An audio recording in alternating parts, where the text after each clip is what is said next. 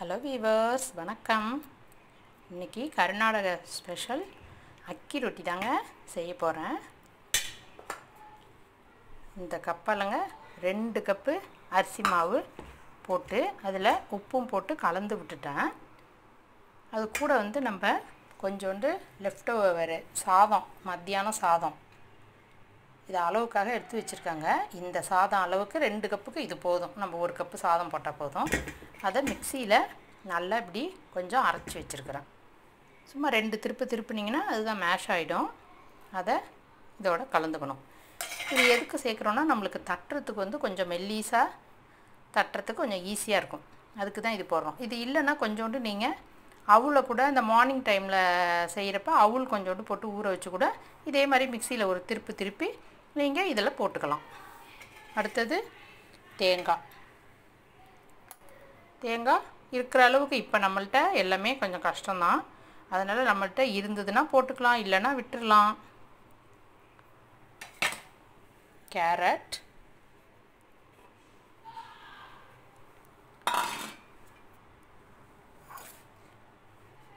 சாப்பிடு கொரியாண்டர், இது கொஞ்சம் இதோட குறைச்சி கூட போட்டுக்கலாம். நிறையா தான் எடுத்து வச்சுருக்கிறேன். குறைச்சிக்கிறதுனாலும் நம்ம குறைச்சிக்கலாம். இங்கே இந்த எள்ளோட அந்த கீரை இதில் ரொம்ப அரிஞ்சு போடுறாங்க. அது இப்போ நம்மளுக்கு கிடைக்கிறதும் கஷ்டம். ஆனால் அது போட்டால் எங்களுக்கு அந்த வாசனை பிடிக்கிறதில்ல. இது ஆனியன் இந்த மினி சாப்பரில் தான் நான் எடுத்திருக்கேன். ஏன்னா நம்மளுக்கு தட்டுறப்ப கொஞ்சம் பெருசாக இருந்ததுன்னா கஷ்டமாக இருக்கும். அதனால் கொஞ்சம் உங்கள்கிட்ட என்ன ஸ்லைசர் இருக்குதோ என்ன இருக்குதோ அதில் கொஞ்சம் நல்லா பொடிசாக மட்டும் இந்த வெங்காயத்தை கட் பண்ணிங்க, அவ்வளோதாங்க.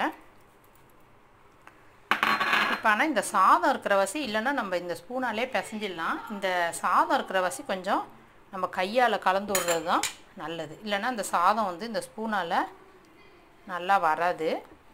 உப்பு நான் முதலே மாவோடையே கலந்துட்டேன். நம்ம இதில் எந்த காய்கறி இல்லைனாலும் பரவாயில்லைங்க. வெறும் தேங்காவோட போட்டு பண்ணுறாங்க. கேரட் இல்லாமல் கொத்தமல்லி தேங்காய் போட்டு பண்ணுறாங்க. எந்த பொருளும் இல்லைனாலும் ஒன்றுமே இல்லை.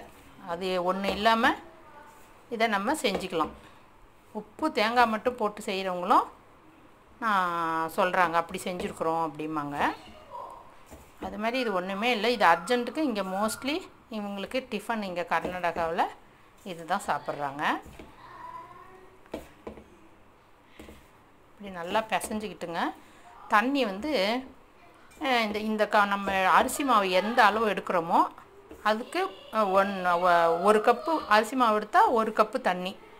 2 கப்புனா 2 வச்சுக்கிறதோட நான் இன்றைக்கி என்ன செஞ்சுருக்கேன்னா 1.25 கப்புன்னு அளவுக்கு வச்சுருக்கிறேன். அரிசி மாவை பொறுத்து சிலது இருக்கும். நம்மள்கிட்ட கொஞ்சம் அது ஹாட் வாட்டர் எப்படி இருக்கணும்னா நம்ம கை பொறுக்கிற சூடு இருந்தால் போதும். கொதிக்க அந்த இடியாப்பத்துக்கு அந்த மாதிரி மற்றதுக்கெலாம் நம்ம ஊற்றுற மாதிரி ஊற்றணுன்னு தேவையில்லை. அந்த மாதிரி நீங்கள் எடுத்துக்கோங்க. ஆனால் நான் இன்றைக்கி கூட வச்சுருக்கிறேன். இதில் நம்ம தண்ணி ஊற்றி பிசைகிறதுல தாங்க இருக்குது. நிறையா போயிட்டுன்னா திரும்ப அரிசி மாவு போட்டிங்கன்னா அவ்வளோதுக்கு நல்லா வராது தட்டை. அது மாதிரி நீங்கள் இந்த வெங்காயம் உப்பு இதெல்லாம் போட்டு பிசைகிறது எப்படின்னா, இப்போ இந்த மாதிரி கலந்துட்டோம், அப்படி உப்பு போட்டு எல்லாம் கலந்துட்டோம்னா உடனே நம்ம தட்டிடணும். இதை ரொம்ப நேரம் வச்சுருந்துட்டு அப்புறமா ஒவ்வொருத்தவங்களாம் வர தட்டுறது முடியாது. அப்படி இல்லைன்னா நம்ம என்ன செஞ்சிடணும், அப்பப்போ கொஞ்சோண்டு 1 கப்பு போட்டு முதல்ல தட்டிக்கணும், அப்புறமா இன்னொரு கப்புக்கு கலந்துக்கணும். அப்படி தான் செஞ்சுக்கலாம். தட்டி ரொம்ப நேரம் வச்சுருக்கக்கூடாதுங்க. இப்போ நல்லா கலந்துட்டேன். என்னால் இப்படி ஒரே கையால் பிடிச்சிக்கிட்டு பிசைகிறது தான் கொஞ்சம் கஷ்டம். இந்த தண்ணி பாருங்கள், தண்ணி பாருங்கள் சுடு தண்ணி. ஆனால் கையை உள்ளே வைக்கிற அளவுக்கு சூடு இருந்தால் போதும். நடுப்புற ஒரு நம்ம குழி பண்ணிக்குவோம்.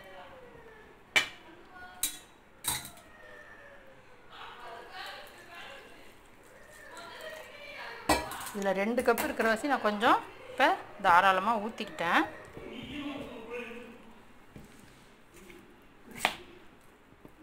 பிசைஞ்சிட்டு உங்களுக்கு நான் எந்த அளவுக்கு பிசைஞ்சிருக்கேன் கெட்டியா, ரொம்பவும் அப்படியே திக்காக இருக்கக்கூடாது, ரொம்பவும் தண்ணியாக இருக்கக்கூடாது. நம்ம ஒரு உருண்டை எடுத்து வச்சு தட்டுறதுக்கு கரெக்டாக இருக்கிற அளவுக்கு கொஞ்சம் கொஞ்சமாக தண்ணியை சேர்த்து பிசைஞ்சிக்கணும். பிசைஞ்சிட்டு பார்ப்போம். மாவுங்க இந்த பதத்துக்கு பிசைஞ்சிட்டேங்க. இந்த மாதிரி எடுத்து ஒரு உருண்டை எடுத்து இப்படி இந்த எண்ணெய் கவரில் எண்ணெய் தடவி தட்டியிருக்கேங்க. இது எல்லாமே நான் ஒரு கையால் இப்படி எடுத்து என்னால் போட முடியாதுங்கிறதுக்காக நான் இந்த கல்லுலேயும் ஒன்று போட்டுட்டேன். ஏன்னா நான் அப்புறம் திரும்பவும் வச்சுட்டு கல்லில் அந்த கவர்லேருந்து எடுத்து போட்டு பார்த்தேங்க. அப்படியும் கவர்லேருந்து அது நல்லா ஒட்டிட்டு விழலை. இந்த பிளாஸ்டிக் கவர் சிலிக்கான் கவர்னால் கூட வச்சுட்டு கொஞ்சம் டைட்டாக இருக்கலாம். இதில் அந்த மாதிரி எடுக்கவே முடியல. சரி கவர் தான் அப்புறமா சூடாகிட போகுதுன்னு சொல்லிட்டு எடுத்துட்டேன். அதனால தான் உங்களுக்கு நான் இந்த மாதிரி வீடியோ எடுத்துட்டேங்க. இந்த அளவுக்கு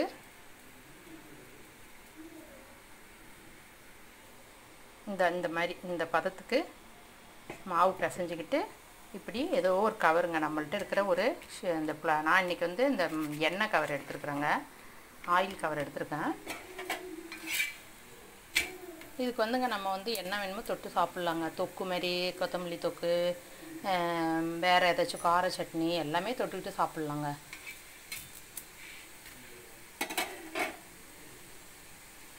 மோஸ்ட்லி இங்கே வந்து இவங்களுக்கு வந்து நம்ம ராகி இந்த மொத்தை, அக்கி ரொட்டி இதெல்லாம் தாங்க சாப்பிட்றாங்க. அதுவும் வந்து இந்த கூக்குக்காரவங்க இந்த அக்கி ரொட்டி ரொம்ப சாப்பிடுவாங்கன்னு நினைக்கிறேன்.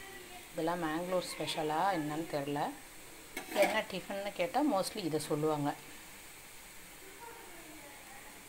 ஓகேங்க, நம்ம எடுத்து வச்சுட்டு பார்ப்போம். அடுத்தது போடுவோம். இதை எடுத்துகிட்டு, ஏன்னா இதை எடுக்கிறப்ப இந்த கவரை நான் ஒரு கையில் பிடிச்சிக்கிட்டு தான் அதுலேருந்து எடுத்து கல்லில் போட முடியுது. ஒரே கையால் போட முடியல. சாரிங்க, நல்லா அந்த மாதிரி வியூ எடுக்கல முடியல என்னால்.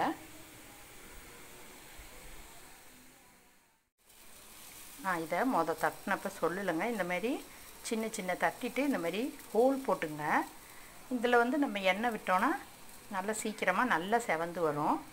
அதனால் இன்னும் கொஞ்சம் சின்னதாலும் இருந்தாலும் சரி சின்ன ஹோலாக போட்டுங்க. இதில் அடுத்தது ஒன்று போட்டிருக்குறேங்க. இங்கே நம்ம எடுத்தது வச்சுருக்கிறேன். நான் இதுக்கு என்ன சட்னி வச்சுருக்கிறேன்னா இன்றைக்கி மோமோஸ் சட்னி எடுத்து வச்சுக்கிட்டேங்க. இது வந்து பசங்க தோசை மொறுன்னு சாப்பிட்ற மாதிரி கூட அந்த மாதிரியும் இருக்கும்.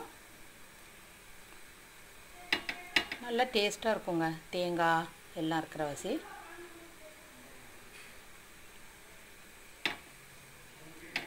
Okay, by, thank you. மறக்காமல் சப்ஸ்கிரைப் பண்ணுங்கள், கமெண்ட் பண்ணுங்கள், லைக் பண்ணுங்கள், ஷேர் பண்ணுங்கள். பாய்.